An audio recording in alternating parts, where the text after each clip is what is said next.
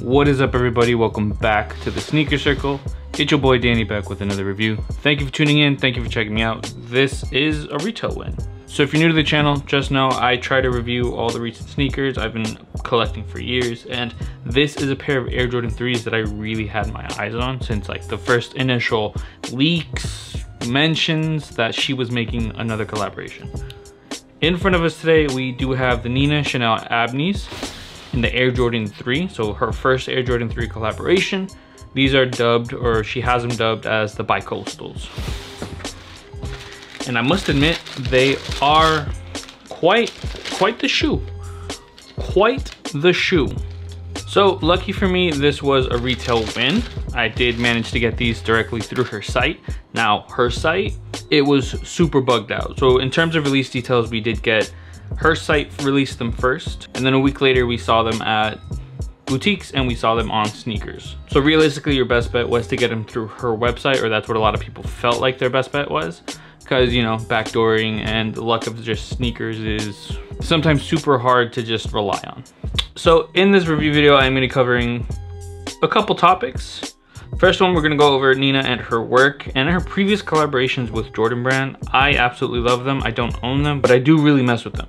Then we're just going to go over the sneaker in general. That's what most people are here for, so feel free to skip forward to that video. I'll try to have it timestamped just in case you just want to get straight to that. And then I do want to finish off on the release details for these, because it was botched, and in my opinion, a lot of people ended up turning away from the shoe because of how all that played out.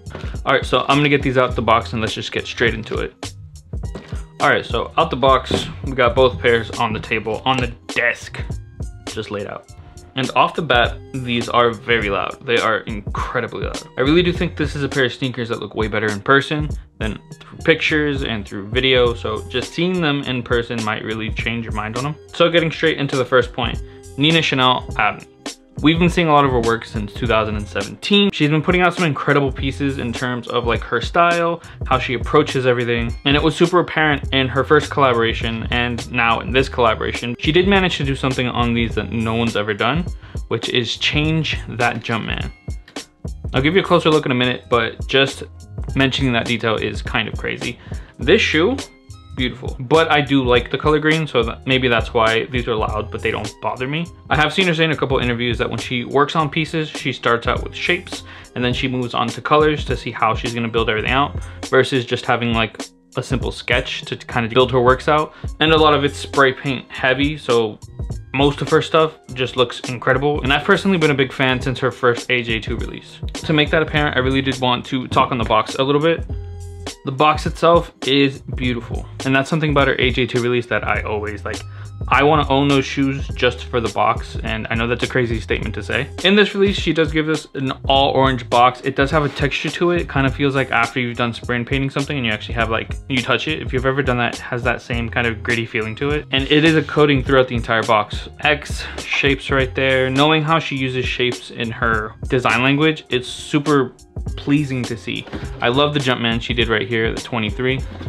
The fact that she was able to do that, she was able to recreate the Jumpman in her own version, that's gonna solidify this release for me, or this collaboration. And then we do have some of the artwork she created for this collaboration. So let me give you a slightly better look.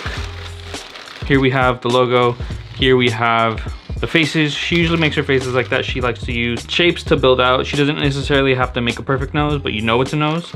And you can kind of tell it's like a stencil of the variation of the hearts. I really do love the way she, I guess, just puts everything together. I think I've seen it described as deceptively simple, which like you look at it, simple shapes, but then you really start to pay attention to it, and it's not necessarily an easy task to achieve. So in terms of the sneakers, in terms of the art she creates, I'm already on good notes, but a lot of people do not like these, mainly because maybe they're a little bit too loud, or mainly just because they're really still angry or bitter about the way the raffle was conducted. All right, so spent my time on that, getting straight into the sneakers.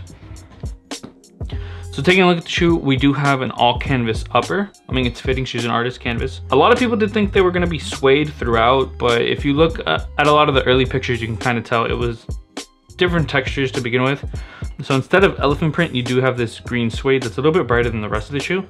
To me, it's more of like a grass, kind of. And then this is more of like a deep forest. Taking a look at the toe box, I was unable to secure my size. I'm gonna get into that in the release details, but I know canvas isn't preferred for a lot of people, mainly because of the way it creases, the way the material wears in. This is already meant to look kind of like a faded canvas, so sometimes I don't know if it's the way the canvas is supposed to look or if it's just like a factory flaw. Besides the hues of green, we do have a vast majority of fossil. So you get like fossil on the soles, on this little leather piece back here. I'll get into it in a second. And even on the interior, it's all fossil along with the first set of rope laces. And then the least featured color is actually this orange right here. We have a little Jumpman tab. So you have her custom version of the Jumpman on the tongue, but then you have the regular Jumpman on the back. Then you have the orange hit right here and then a little bit of neon green. So technically this is the least featured color on the shoe. Majority of it is those greens and fossils. Now getting back to the heel tab itself, something she did that was pretty interesting. I don't know if it was specifically her or maybe it was Jordan Brand's team, but they did make the actual tab a leather instead of that plastic. So by having it as a leather, it's gonna last a little bit longer, and they have it actually stitched into here. Now this sneaker plays a little trick on my mind. For some reason, since there's no gap in between here, I'll show you in a second. I'll show you with these. So if you look at these, there's a little gap between this and this. So it feels like this is a little more like curved. And then when you look at Nina's specifically, it feels more, since it's all just one piece or stitched in to feel like one piece, it feels straighter. Is that weird, or is it just me? So it's funny because if any other pair of sneakers, like if you go somewhere and you see a pair of sneakers with that kind of shape to it, especially Air Jordan 3s, you'd instantly say, you know, they're fakes. But the fact that these were designed that way, it's actually kind of tough. Taking a look at the other sneaker just to give it some love. Besides the leather back here and the stitched in details along with this little orange Jumpman, you do have the Nike Air and a swoosh designed by her as well. So you see the Nike, you see the Air. I love these little details. It's kind of like what Tom Sachs did for his GPS programs, general purpose shoes. He wrote Nike with the swoosh in his own handwriting. This is also designed by her directly. So now these did retail at $225, and a lot of people are saying that felt a little criminal because you're not getting a lot of leather on the sneaker, you're getting canvas. But I must say, they did bless us with some really good interior leather. So on the inside, this leather is nice, it's plush, it doesn't feel synthetic the way out here does. This might just be the fact that like, it's a little more rigid. This shoe in general is rigid, by the way. I'll get into that in sizing. But the fact that a lot less plastic was used on the shoe is actually a really nice touch. Besides it being a collaboration, I'll give it the pass for, you know, the slightly higher retail. So in terms of sizing, these are a women's size. So you do have to know your women's size.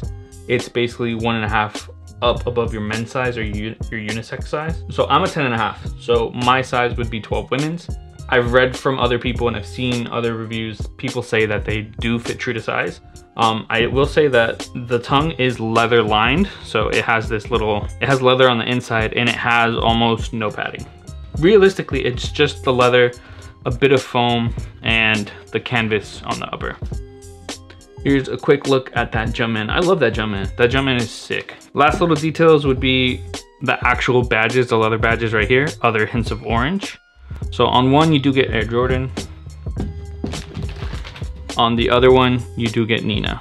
Now she could have put her whole name, but I really do like that it's just Nina. I do think this is a shoe that's not gonna wear in the best.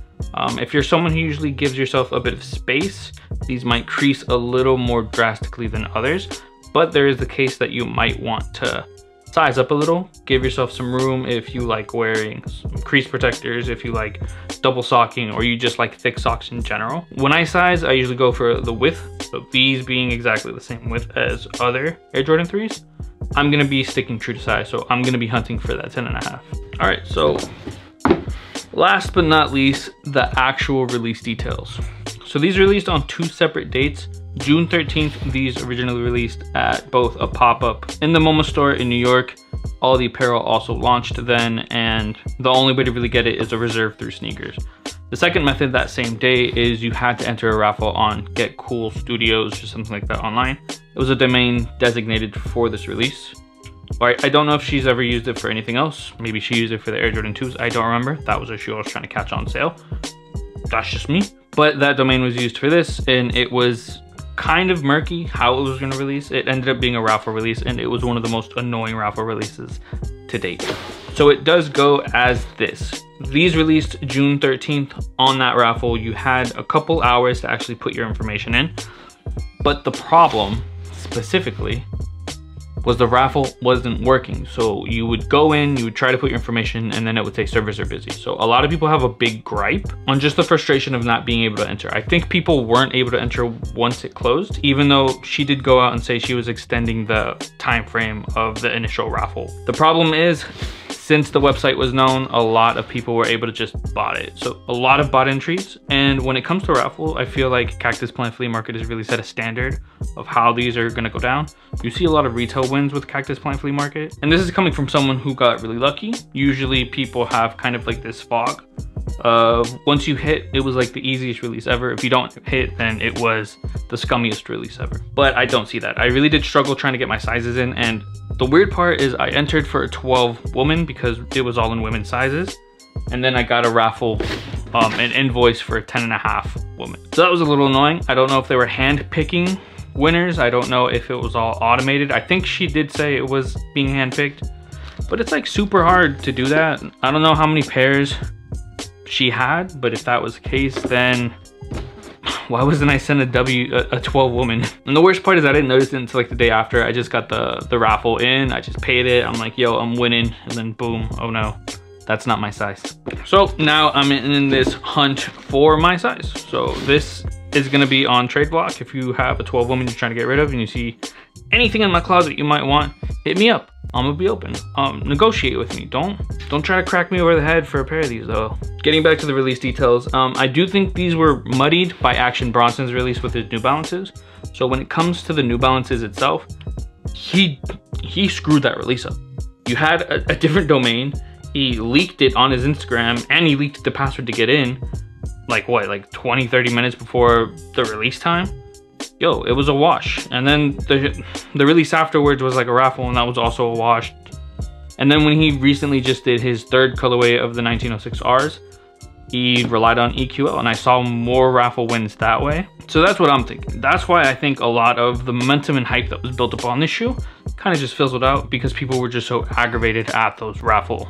Final thoughts are that these shoes look way better in person. Nina's probably undefeated when it comes to box art and just execution of boxes. And honestly, I'm excited to see if she's gonna come out with anything else. I would love to see her do a pair of 1s, maybe a pair of 4s, 5s, or touch up on a Jordan that really doesn't have a lot of love behind it, like a pair of 10s. That'd be fantastic. All right, I'm gonna end this video. It's gotten too long. I didn't even get to wear them because they're not my size. I'm gonna see you guys in the next one.